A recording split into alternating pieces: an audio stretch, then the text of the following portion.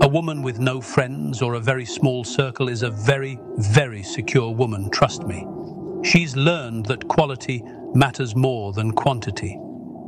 She doesn't need a crowd to validate her worth.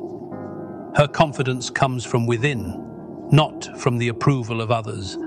She's not afraid to stand alone because she knows her own strength.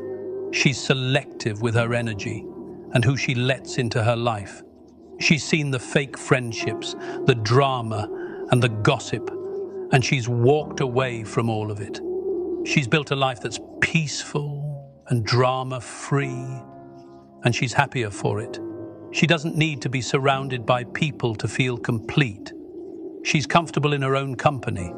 She knows that true friends are rare, and she'd rather have a few real ones than a bunch of fake ones.